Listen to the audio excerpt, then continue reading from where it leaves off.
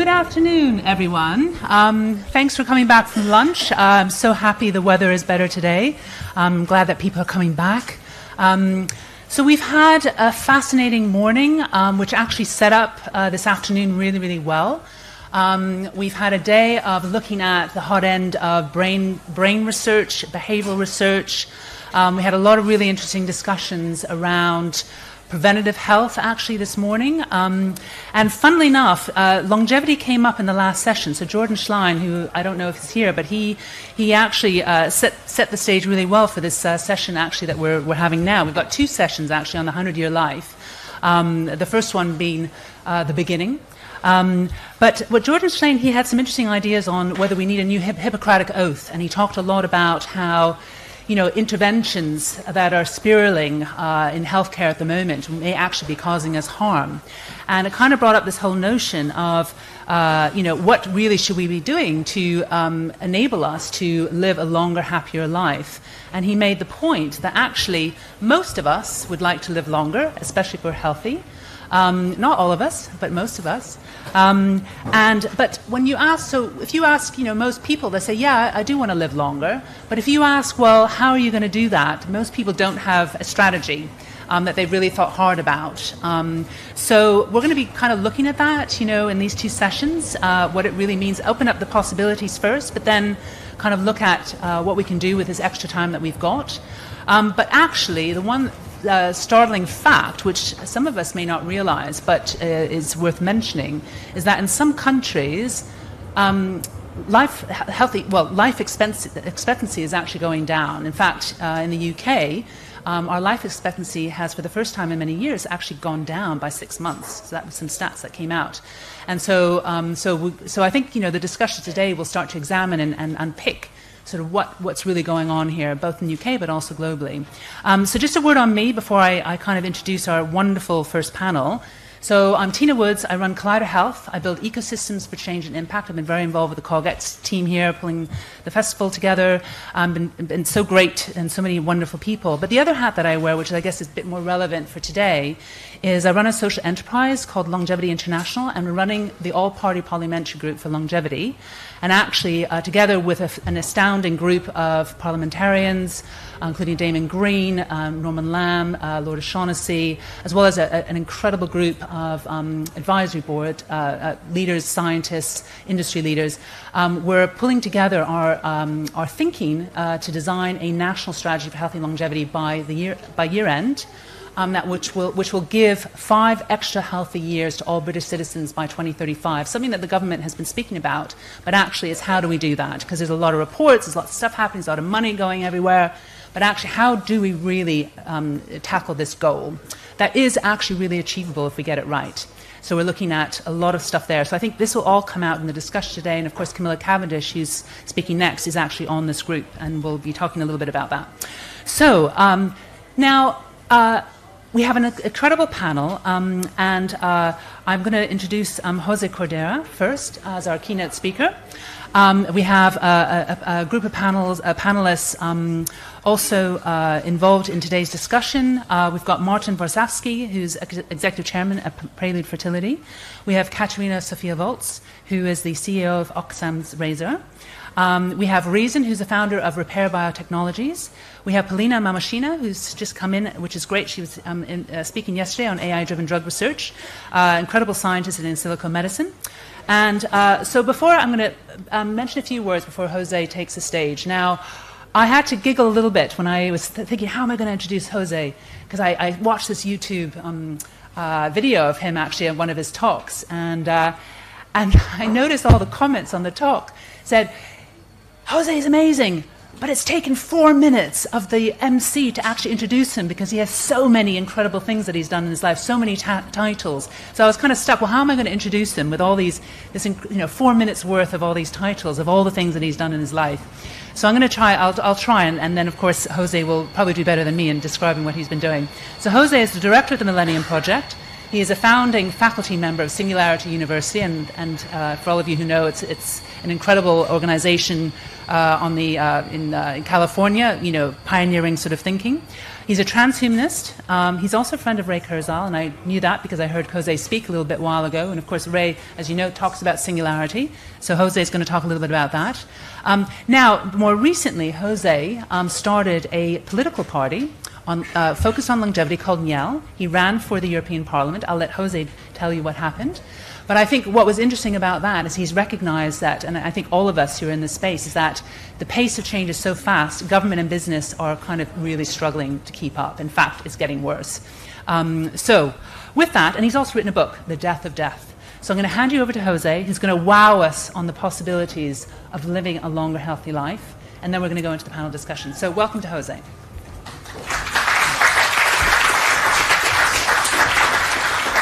So thank you so much. It's a pleasure to be back here in London to talk about what I see happening in the next few years, which I wrote a book about, which is called La Muerte de la Muerte, for those of you who can read Spanish. It will be in English next year. The book has been a bestseller in Spain and actually put me into politics. The two biggest parties in Spain, one from the right and one from the left, they told me, why don't you come with us? Because we believe we should take these longevity issues. So when the left and the right both approached me, I said, well, something good is this about longevity, so we should not be with either party. So we created a new party called Miel. Miel is honey in Spanish. Unfortunately, we did it very quickly in only 3 months, and I did not get elected to the European Parliament, but this is only the beginning. And why? Because Spain is a very particular country that soon will have the highest life expectancy in the world. Right now, that record is held by Japan, but Spain by 2040 will have the longest life expectancy and an aging population very fast. You might know that in the Spanish flag it says plus ultra. Spain is the country of plus ultra, which is far beyond. But I think we should move from just far beyond to far beyond with life. More life, better life. And so that is what I'm working on to try to take these ideas. Spain has incredible scientists working on longevity research. Many of you might have heard or read the articles by Juan Carlos Ispizua Belmonte. He is the scientist who was able to rejuvenate mice 40%, and now he's doing even more. Or another person, which is very important, the head of the Cancer Research Center in Spain, Maria Blasco, who wrote a book called How to Die Young at 140 Years. Actually, that is in the book presentation, and the scientist is the one in the center, and the small lady is my mother. And she was really excited when she said how to die young at 140. But then I told the scientists, that is only the first edition. The second edition should be how to die young at 140,000 years. And the third edition is how not to die. So I believe we are moving into this very fast, and Spain again has top scientists. I organized a big conference in the National Science Foundation of Spain a couple of years ago talking about longevity and rejuvenation. And also last year we held the Transhumanist yearly event in the Ateneo de Madrid, where we are talking not just about biological immortality, but also computational immortality. And for that, we invited Sophia, the humanoid robot that actually spoke in CogX, I think, last year. And Sophia opened the event speaking in the 4 official languages of Spain that no human can speak. Sophia spoke in Basque, in Catalan, in Galician, and in Castilian. No human can speak those 4 languages, but Sophia can. And Sophia is just an example of how we are going to reach also digital immortality in the next 2 decades. So I am a good friend of Aubrey de Grey. Many of you probably know him. And Aubrey de Grey has been talking about these ideas for over 2 decades. And at that time, he was called crazy, charlatan. Fortunately, he's getting closer and closer to the things he said. So I collaborate with him widely in Latin America as well, and in the USA, where we organized a yearly event, and I want to invite you to come to Las Vegas in October to the Revolution Against Aging and Death. In this event, actually, you might see top top people like Ray Kurzweil, Aubrey de Grey, and if you look at the bottom right, Liz Parrish. She is the first human that is undergoing 2 treatments for rejuvenation today. So if you really want to see how these rejuvenation treatments might be in the future, and you want to meet her and see if she is really younger than when she began almost 3 years ago, come to Las Vegas. So this is my book, and I'm so happy because this book, with a British co-author, by the way, David Good is my co-author. He is a mathematician from Cambridge University, and I also studied in Cambridge, but Cambridge, Massachusetts. I am an engineer from MIT, and both of us decided to get together and to write about longevity and what is happening, because there is a total disruption in medicine, and this disruption does not come from medicine. It comes from computer science, and that is why medical doctors don't see this disruption coming. So the book, actually, during book day, that you might know, it's St. George's Day, April 23rd, became the #1 and #5 book on health in Spain. And you might wonder, how can it be #1 and #5 at the same time? And the reason is #1 in paper and #5 in Kindle. And overall, in sales in Spain and Latin America, it was #10.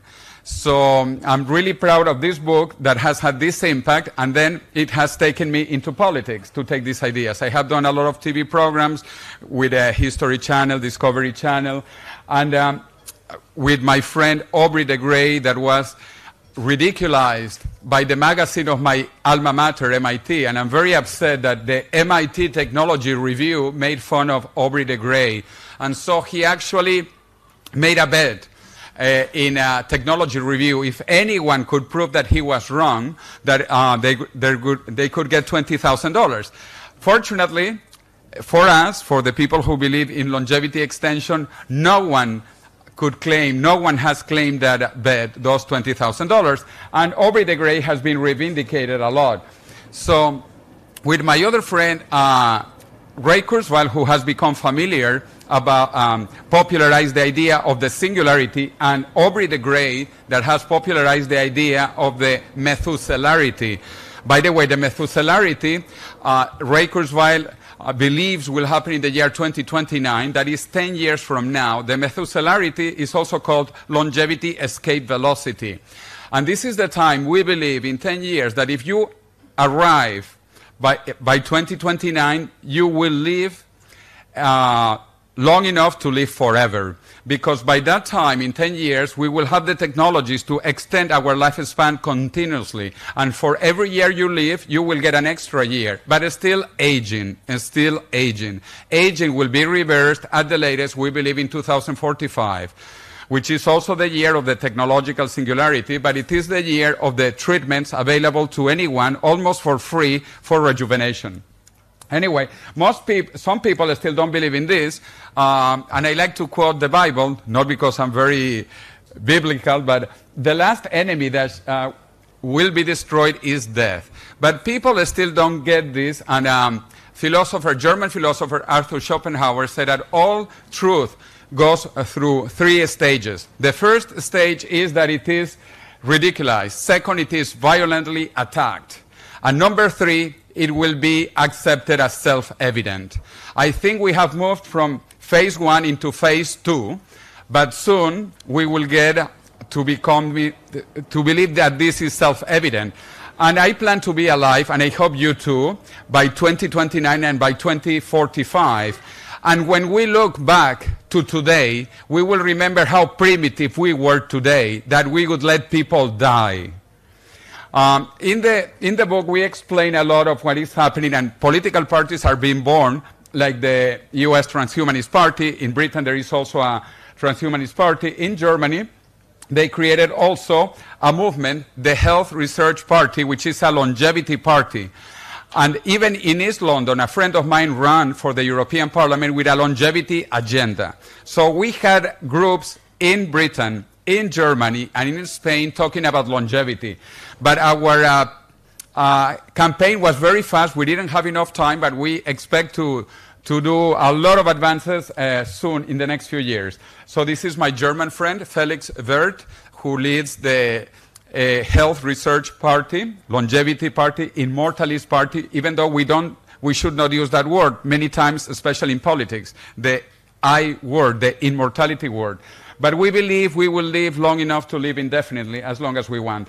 Anyway, so with my friends, we decided to do this also in Spain, so we created this movement, and we have had a lot of media coverage, and we support many of these international events. Also in Berlin, I highly recommend that you go to Undoing Aging, because this is what science is being done. This is basically a scientific event, and they talk also about experimental treatments with animals. And it is very important to see what is being done today with mice, with dogs, with cats, or even small animals like worms. Worms have been extended their lifetimes already 10 times. We have already Methuselah worms, the Methuselah worms that live the equivalent of 1,000 human years. And scientists don't make these Methuselah worms because they love worms. They do this because these will have implications on humans. So this was my party, United in Diversity, talking about how to increase well-being. We are called Somos Miel. Everything was based in the book, and I just want to finish with a couple of ideas, because people don't understand exponential technologies. And I want to show you, because I still have 2 minutes, quickly, how technology is changing. 30 years ago, we used this for computer science. If you remember the IBM punch card, this is 10 by 100. 10 times 100 makes 1,000. This is 1K. I used this until the first electromagnetic memories were invented. And I have an example here. This was also 1K, the first generation. But this 1K you could erase. But 30 years ago, we had one mechanical K and one electromagnetic K. In Spanish, we say K and K. So how much is 1K plus 1K? 1 caca. We had 1 caca of technology. Fortunately, we moved from caca, we moved to these 512 cacas, then this 1.4 megas, and today, probably you have many pen drives. This one is 128 gigas. In 30 years, we have gone from caca to gigas. So what do you think is going to happen in the next few years for technology? But again, now this is applicable to medicine, to biology. The Human Genome Project took 13 years to sequence at a cost of $3 billion. Now you can sequence your full genome in a few hours for maybe $500. Actually, here we are, NHSX will be doing a campaign to sequence the genome of 5 million Britons. Okay, this will basically be free. Why? Again, because the human genome is not so big. It is only 3 gigabytes. And this pen drive is 128 gigabytes. So how many humans can we fit here? 128 gigabytes divided by 3 gigabytes? Okay, let me make my politically incorrect joke. Here I can put the genome of 42 Englishmen and 1 Scotsman. Anyway, so technology is moving very fast. It's reaching biology. Medicine, there is a total, complete disruption in medicine in the next few years. And we are living in incredible times. We are between the last human mortal generation and the first human immortal generation. I hope that many of you are like me, that don't plan to die. And even better, in 2045, we expect to be younger. Not older, but younger, thanks to the advances in biotechnology. So anyway, thank you so much. It is a pleasure to be here and to talk about the incredible times we are living in today. Thank you.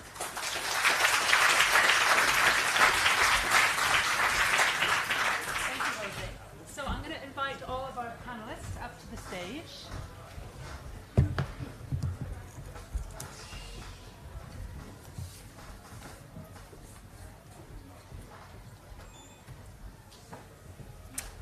So we've got lots of questions, but I'm going to be a little bit cheeky, and I've got one question I'm going to ask each of the panelists right now.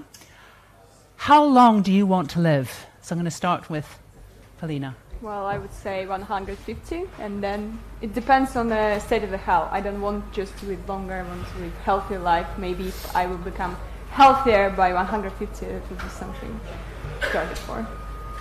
Some years ago, I wrote an article entitled "The Million-Year Lifespan." You can Google that. It's a blow-by-blow of how that could plausibly be achieved using technologies we can envisage. Of course, step one is cure aging, which a little bit of a big hurdle, that one. The rest of it's pretty easy after that, though.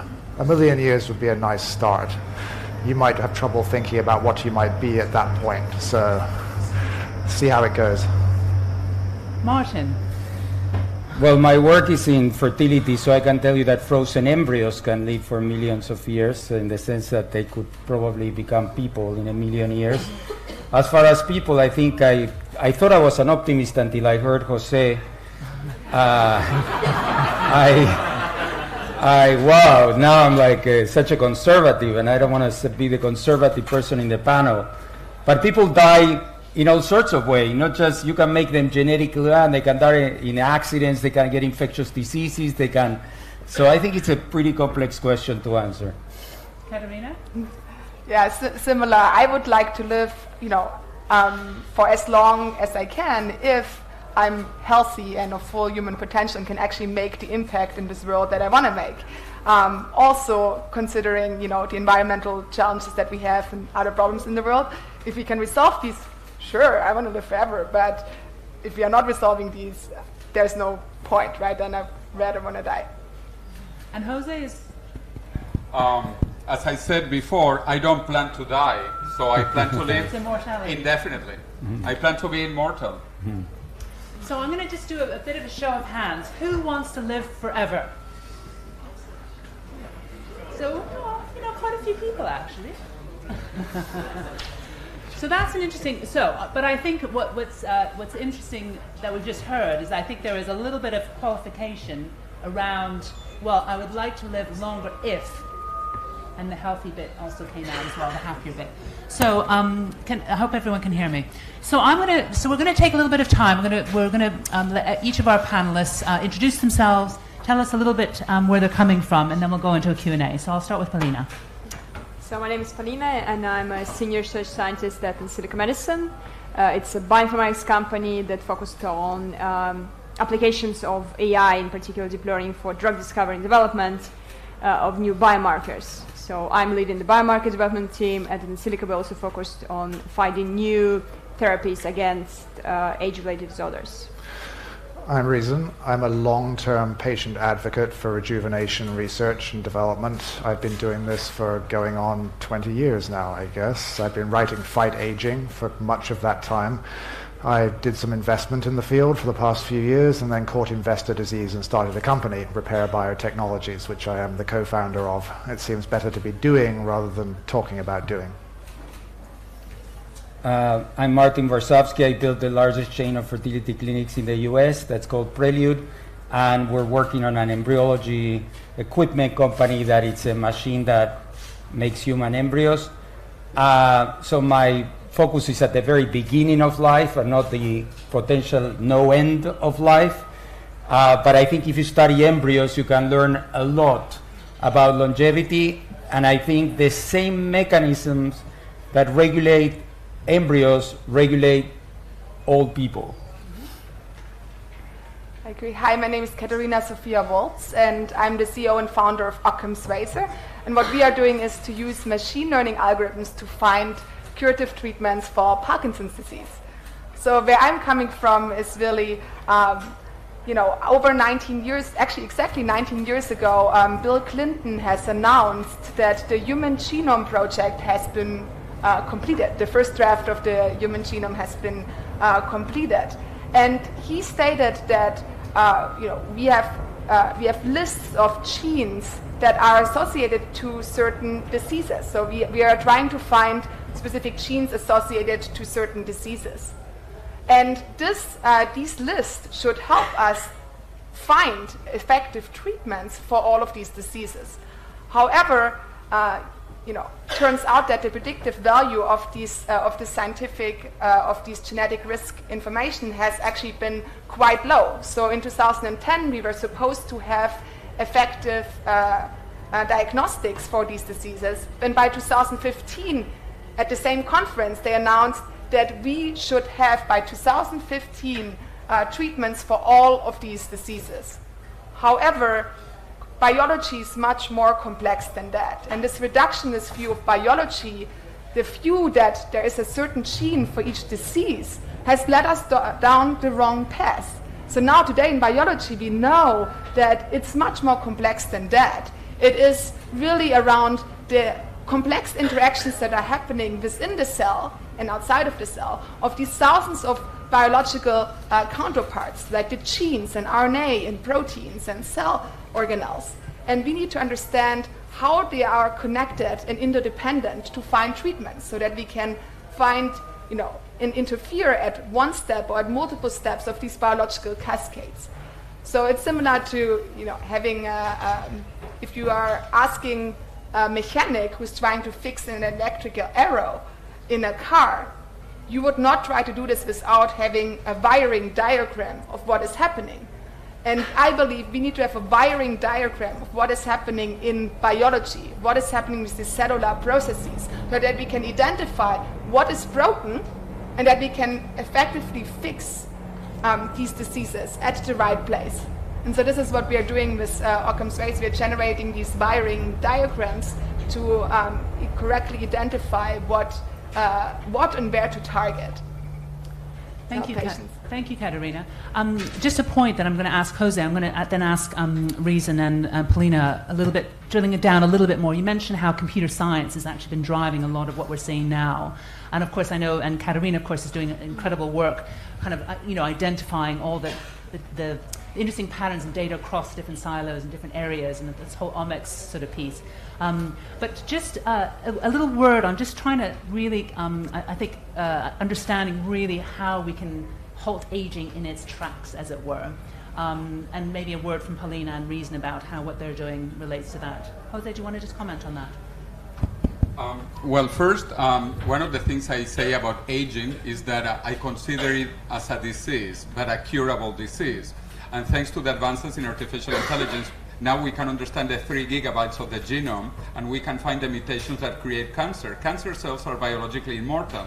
And now that we can sequence the genome of the good cell versus the genome of the cancer cell, see the differences and see why cancer cells are immortal. So we truly live in incredible times, and AI will help us to solve all these problems. That is also why Microsoft has announced that in 1 decade they will cure cancer. They are using computer science to cure cancer. So just, Polina, just a little bit on what you're doing and the role of biological clocks in your research and how that's helping you understand what's really happening in the aging process. So we use different kinds of algorithms, especially deep learning algorithms, so those AI algorithms that generated a lot of hype recently and been shown really credible advances in machine vision, autonomous driving, etc. So we use those to identify some molecules in our body that we can measure and quantify to see how old we are biologically, because we know that even if you're chronologically 30, for example, it doesn't mean that you're going to die as the other people who are 30 right now, and you're probably biologically different from them in terms of age. So we use those so-called clocks to predict age of individuals, and then we can use those clocks for various applications. For example, you can even run clinical trials for anti-aging therapies. You can design a proper clinical trial when you can measure the outcome and see whether you're able to rejuvenate people, and you don't have to wait actually for them to die to see how their lifespan changed. You just do this in a short setting time. So those tools are really powerful. At the same time, we can also use them to evaluate our lifestyle choices, whether there's smoking or other factors are making us older or younger. So yeah, we use those different tools to create those aging clocks. And Reason, just a little bit more about how the work that you're doing in regenerative medicine, how it's helping us really understand what is happening at the heart of the aging process and where the future is. At Repair Biotechnologies, we're very much proponents of de Grey's view of aging as an accumulation of fundamental damage and the downstream consequences of that damage. This is not just an airy statement. These forms of damage are very well catalogued, very well described. We know what the end results are in aging, obviously, and we know what the starting point is. You might consider it analogous to rust in a very complicated metal sculpture. You cannot possibly guess how the sculpture is going to fall apart after 20 years in the salt water, but rust is very, very simple. It's the complexity of the statue that makes it complex. It's the same with aging. Aging is a matter of very simple forms of damage at root and very complicated consequences. So you can intervene at the root, which is easy, quote unquote, in comparison, or you can intervene later, which is what most of medicine has tried to do for the past 100 years and failed miserably because it's too complicated, it's too hard, and they aren't addressing the underlying damage. So the name of our company, Repair Biotechnologies, is sort of a note to self. Don't do things that are not actually repairing the damage, because if you go down that path, you're just doing the same thing that everybody else did before. The two things we picked for our current programs because they are low-hanging fruit. One of them is restoration of the thymus, which is the organ that helps produce T cells for the adaptive immune system. And the adaptive immune system falls over badly with age. That causes cancer risk to climb, that causes senescent cells to accumulate, that causes malfunctions in regeneration. You know, the list is endless. If you can help to restore the aged immune system, you're doing something useful, and the immune system will contribute to further repair. That is a decent example of what you can do in repair if you're not actually picking something directly out of de Grey's list and fixing that, like the senolytics community is right now, destroying senescent cells. But if you look at medicine, if you really want to understand medicine and what it can do for aging, you have to look at it and say, is this therapy actually repairing something that causes aging and age-related degeneration? If the answer is no, it's just messing with metabolism and trying to make it better to resist the damage, which is true of a lot of therapies these days, then the results are not likely to be that great. For every success, like mTOR inhibitors, there are 999 other failures, drugs where somebody tried to mess with the complicated end state of aging metabolism and found that they couldn't do anything useful for the vast majority of people who tried the drug. You need to be fixing the underlying damage. Strike at the root. I'm going to ask, thank you, Reason. I'm going to ask a question of Martin, actually, because we talk about, all of us living longer. And in fact, what happens there, of course, is women are tending to delay having their children. Of course, that then has created this whole challenge now that we have women who realize, oh gosh, too late for me to have children. How do you think, just a comment, I guess, in how this is opening up, I guess, the field of fertility research. I mean, if we're all going to be living longer, presumably we're going to need more fertility help. Yeah, no, it's a very good question, because this is the first generation of women that's going to live more in menopause than in fertility, right? And so we make all this progress, we live much longer, but the fertility window has stayed the same. Obviously, humans are genetically programmed for their fertility window. Humans also have some kind of day counters where things are activated according to their age, and sometimes we call that the biological clock. So what we have found so far is not a true solution to this problem in terms of getting, let's say, a 45-year-old woman to have children, which very few can, but to get 45-year-old women to have children, provided that they store their eggs when they were younger, or receiving egg donations for women who donate their eggs for them. Prelude is the largest provider of egg freezing services in the U.S., especially in New York and San Francisco, where there's a big trend towards egg freezing. Egg freezing is certainly a solution. It makes it much more likely to have babies later in life, which kind of makes a lot of sense because we live so much longer. Now, in this more science fiction scenario that we're talking about here, where people live hundreds of years, there's going to be a number of biological questions, but a number of social, political questions as to how many people would have children in a world like that. Things such as pension system, who's going to support your children, if your parents are alive forever or they aren't, or when is the role of the children. But in terms of biology, we're not able to freeze eggs, sperm, embryos, truly forever. In liquid nitrogen, in that sense, well, I don't believe people will live forever. I believe that embryos, eggs in liquid nitrogen, the word forever sort of applies. So I think there's a revolution going on right now that we don't need to wait for it to happen. So Jose, I'm going to pose a question to you because, of course, I mean, it sounds in many ways, fantastic that we can live longer. We can all make our own choice about how much longer we'd like to live. But what Martin has just mentioned, I mean, the impact on society, all these sorts of things, and I think linked to that is this whole perception of this longevity industry, which has gotten it has had a bit of. It's been tainted a little bit by some of the thinking in Silicon Valley, billionaires wanting to live forever and, the whole kind of snake oils and all the rest of it. Just a comment on how do we need to see this whole area sort of, I guess, ethically recognizing the impacts on all the sort of societal issues, at stake? Well, I think that life is fantastic and living longer should be even more fantastic. Also, people need to understand that this is going to be cheap or basically free. And why this is going to be eventually free? Because we are very cheap. Human beings, we are water bags, as you probably know. We are 70% water, and we are not Evian water or Perrier water. We are water from the Thames, tap water. 70% of us. The other 30% that makes a human is the most common and simple elements in the planet. Carbon, potassium, nitrogen, sodium.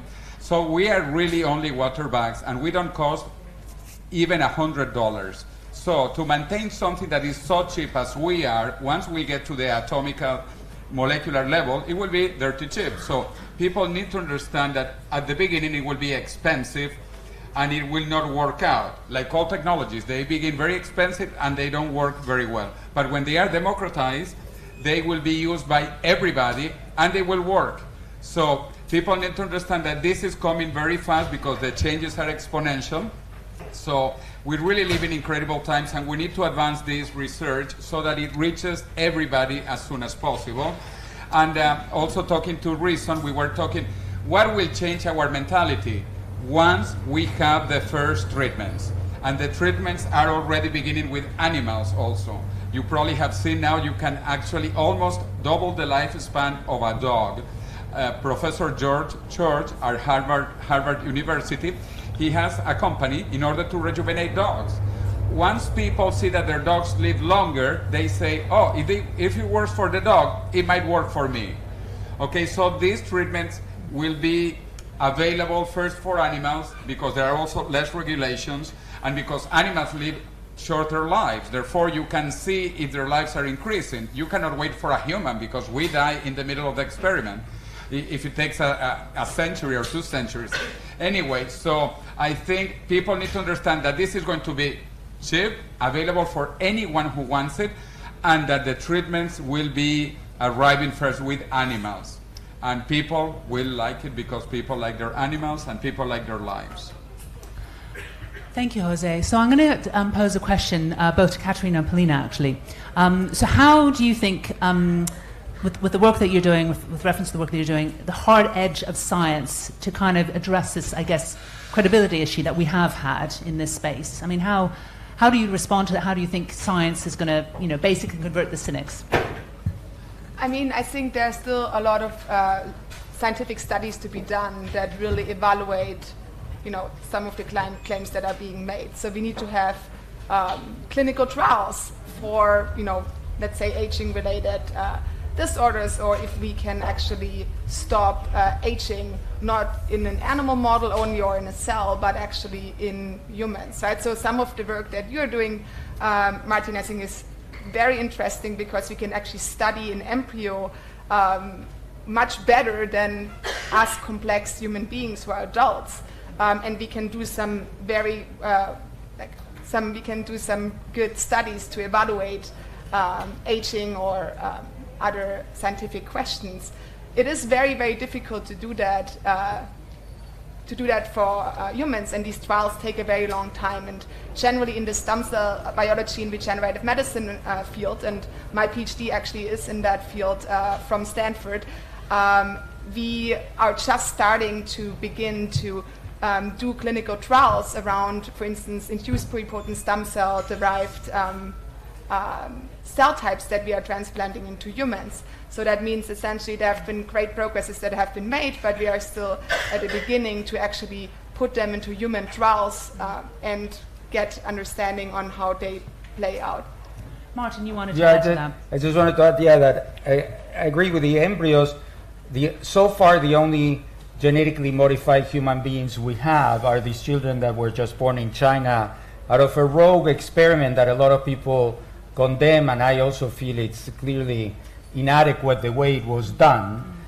But the fact that these twins got their DNA altered by certain genes that prevent HIV and malaria, if you're going to work on animals or humans that live or that age up to a certain point and stop aging, or there's clearly a program for aging. Aging is in our DNA. If we didn't age, we wouldn't be here. We would all be bacteria. Evolution needs death. Without death, there's no evolution.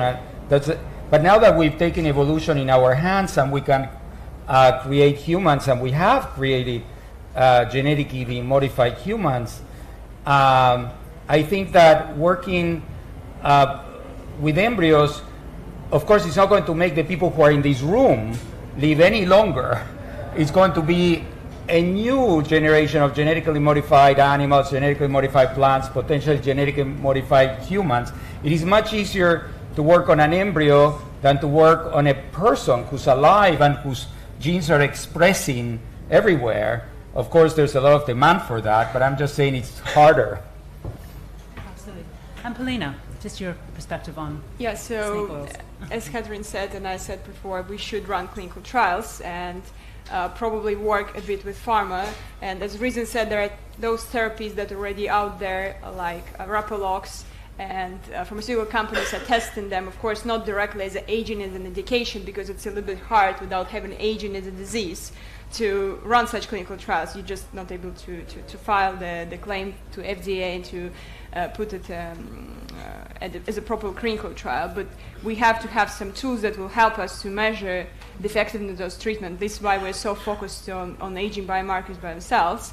But yeah, as I mentioned, the number of drugs available, like metformin, and there is a trial right now run by Albert Einstein College of Medicine in New York, which is a 5-year trial. They put people on metformin and they see how their all-cause mortality and also specific mortalities related to different disorders change over time. And we can always say that most of the diseases that we have right now, they're age-related diseases. So if you have a cure from cancer, you're kind of delaying the aging process. While we know that if we cure cancer, we're going to increase our lifespans by 2-3 years, not much on average.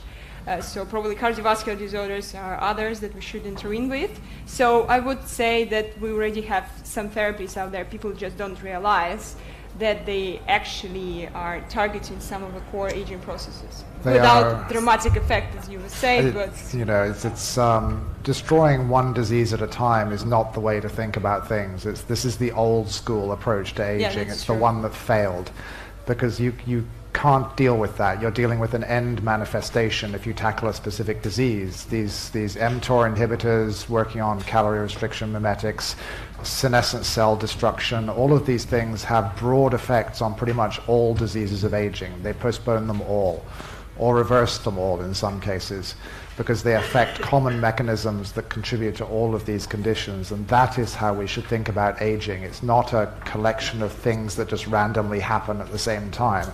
It's a collection of consequences that are all happening at the same time because of the underlying reasons. And until we target those reasons deliberatively, we will continue to do badly in the matter of treating aging as a medical condition. And Reason, I just wanted to ask you one question based on our conversation that we just had right before the session. We actually have a lot of things that we can do now which would have a dramatic impact. I mean, just going back to existing drugs, a couple of examples, and why isn't it why aren't we doing more of that now? So, if you know enough about what is going on in the labs, it is very hard to walk past an old person in the street, because you know that if they just knew, they could spend about $150 and a few weeks of their time and radically improve their life and probably lengthen their life by some years. So I don't know if any of you are familiar with senolytics, which are drugs that selectively destroy senescent cells. Senescent cells accumulate in your body as you age, and they are actively maintaining an inflammatory, degraded state of your tissues. If you remove them, that inflammatory, degraded state goes away very quickly, in fact, in a matter of days.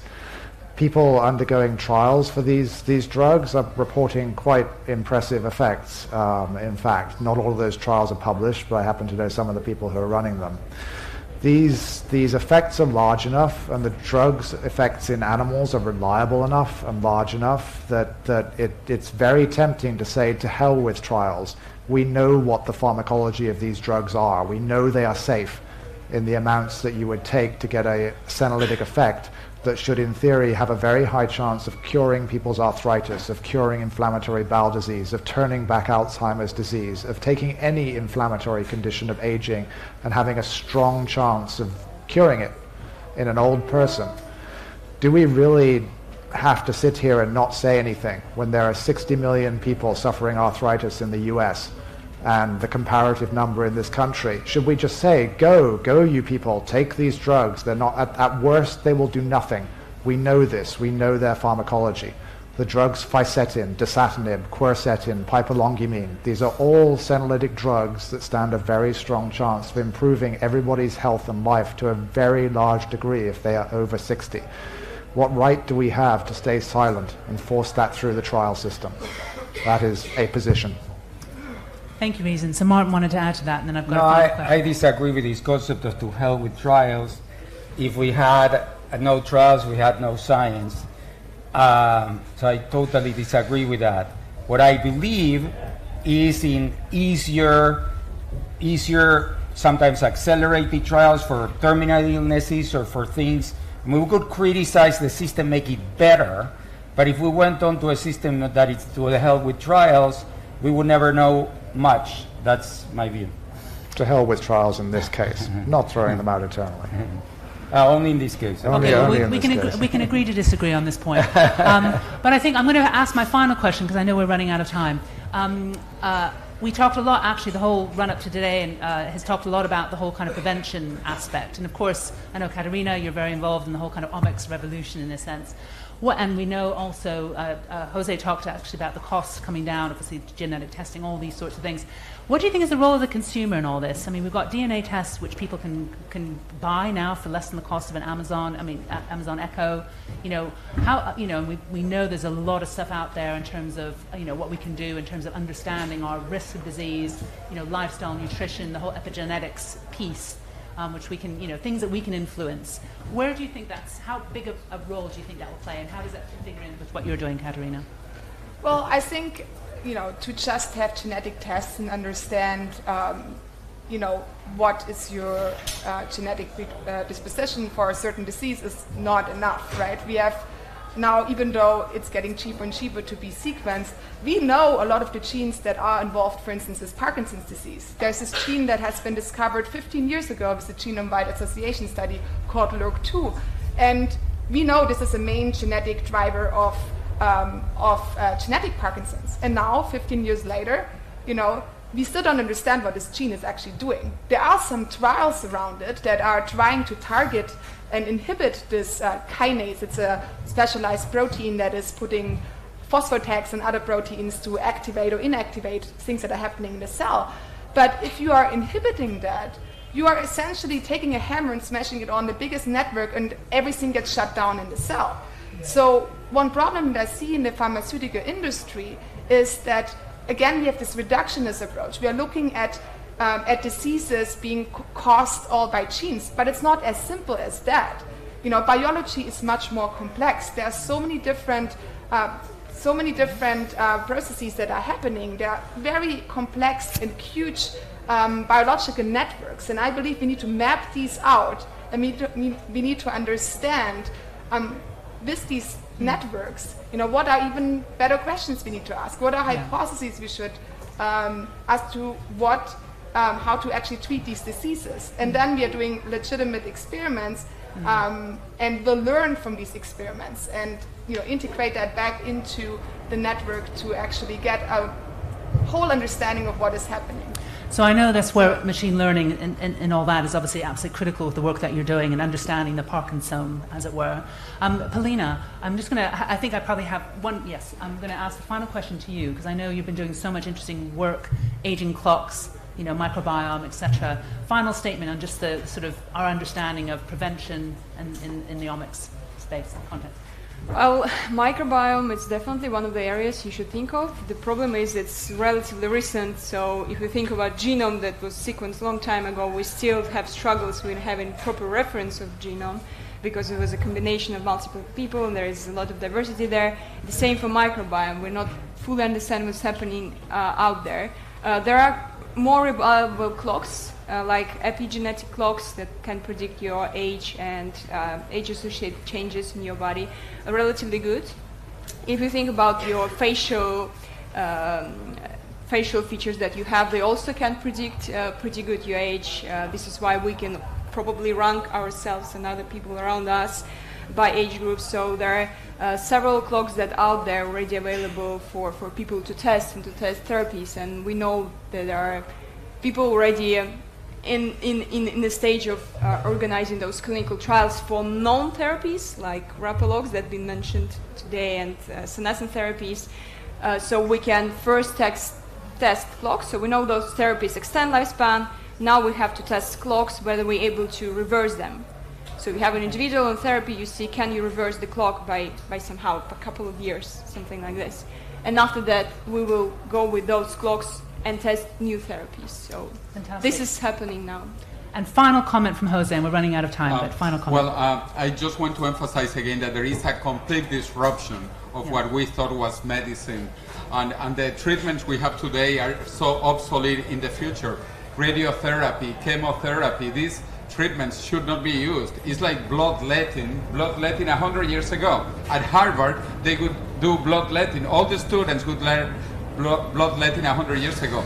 So there is a disruption. That is why Amazon, Google, Facebook, IBM are entering health. So the computer science people are beginning to understand science, especially because of the human genome sequence and all of that. And the costs are decreasing rapidly. So this is the best time to be alive. And thanks to the new technologies, we will be living longer, healthier, happier lives. Thank you so much, Jose, for that final note of optimism. So I'm going to we're going to have meet the speaker at the through the back doors. If anyone would like to ask more questions, our next session is starting almost immediately. So big round of applause for my wonderful speakers.